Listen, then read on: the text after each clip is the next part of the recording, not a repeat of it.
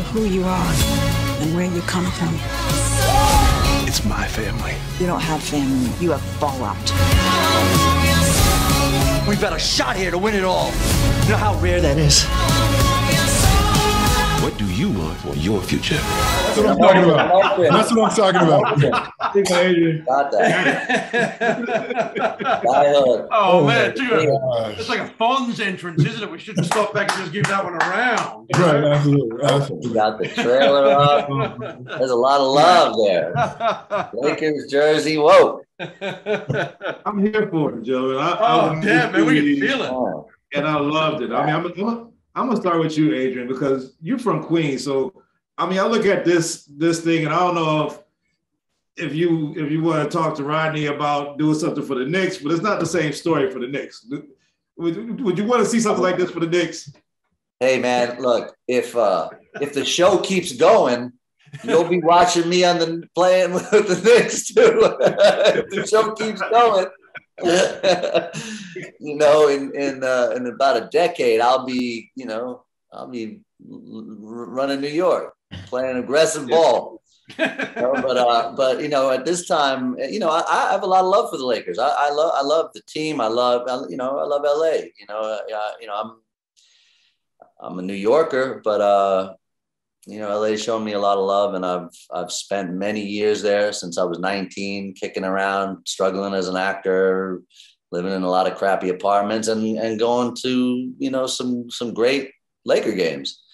And you know, it's a big honor. It's a very exciting thing. I know it's a big thing for LA, you know, this show, and it's a big thing for me to portray someone as iconic as Pat Reilly, and to get to know, and for us to show a side of him that none of his fans really know, unless they're really digging in the crates. Nobody knows, like, what a transformation it was, not only just physically and stylistically, but as a man, and all those, that real leadership quality that he owned so well. That was something that he earned, and he had to take time to learn and give back to people. So it's cool. It's really exciting. You've been to Staples Center / Crypto Arena and seen the statues of Chick Hearn and all the players. In this series, you get to learn a lot more about who Chick is and who Pat is and everybody else. But Solomon, let me come to you, because this is a huge breakout role for you, and I want to know, like, I'm curious that, you know, a lot of times actors have to create backstories, or, you know, this happened before this character was here, but you have a Lou Alcindor and a Kareem Abdul-Jabbar. Was it important for you to really get to know who Lou Alcindor was as Lou Alcindor to then play him as Kareem? Absolutely. You know, the research was absolutely one of the most rewarding things I've ever done in my life. And I started, I've been a Kareem fan since I was a kid. Giant Steps, his autobiography, is one of the first, like, big books I read, right up there with Malcolm X's autobiography. So having grown up an hour outside of LA, the Lakers were the center of the sports universe for me, and Kareem was the center of that because of his just how he had impacted society on so many different levels. And so my dad was a huge fan because of just his perspectives and just, you know, his penchant to stand up for the oppressed. And so I've been a lifelong fan. I mean, literally, I would argue that any tall basketball player that was playing in the 80s and the 90s was really kind of playing within the matrix of Kareem. I mean, just his grace, his just absolute unstoppable nature as a basketball player. And then just how he just showed up in society. But yeah, it was an incredibly rewarding story. And Miles Fowler absolutely kills it with his portrayal of Lou Alcindor and just Kareem when he transitioned, when he changed his name. So it was, I feel like the beauty of this journey was, I know that Adam is a huge basketball fan, and then Max and Rodney are also, and Jim are just huge Kareem fans as well. So it was fun to collectively really just kind of fanboy out, if you will, over this great man. Jason, I've had a couple of chances to talk to you. I think the first might have been Zero Dark 30, but Yeah. We've had a couple of chances to talk it out. I didn't take you for a ball player, especially since the Aussies. I mean, you got like Ben Simmons representing the Aussies right now. Y'all need to pick it up. But Yeah. I mean, you played Jerry West, the executive, but can you play Jerry West on the basketball court? You got you know what? I had a couple of flashbacks where I had to put the shorts on, man.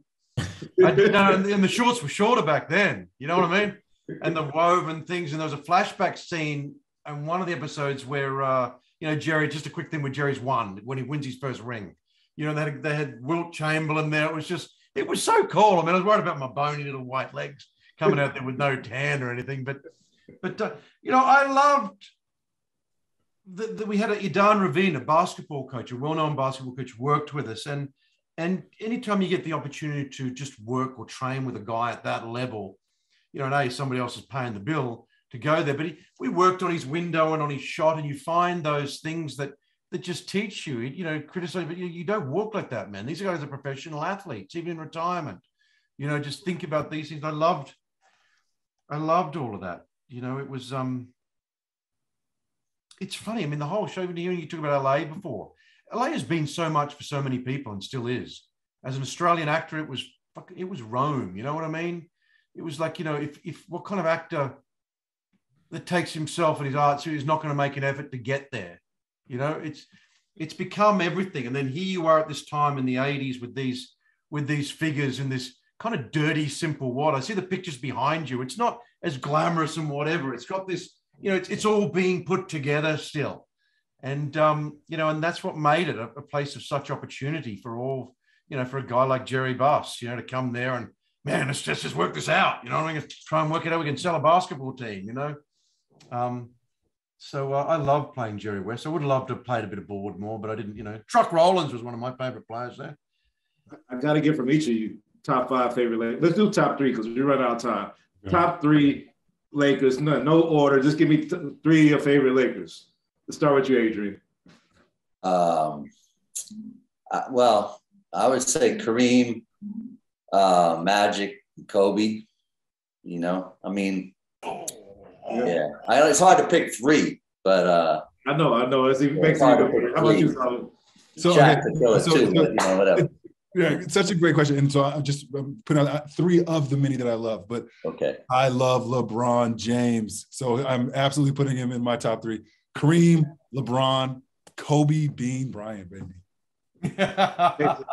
No, dude, you have to go Elgin Baylor up there. You really do. People are forgetting what made the Lakers the Lakers. You can't not go with Jerry West. I mean, he bought them all there, dude. He bought and then you probably have to end up with, I go Kareem. No, I went Kareem before. I'm going to go Magic. I think this whole series underlines what Magic Johnson did for basketball, full stop. Like scores, totals, whatever. It was tape delayed, man. It was like a few dudes, whatever, they're out there in the back of a truck trying to come on, watch the Lakers. And then along came Johnson. And that's end of story, hombre. Thank you, guys. That was a good buzzer beat. Appreciate the time. Love the series. Can't wait to see more of it. Thank you. Shout out to Nipsey Hussle, brother. Yeah. Yeah.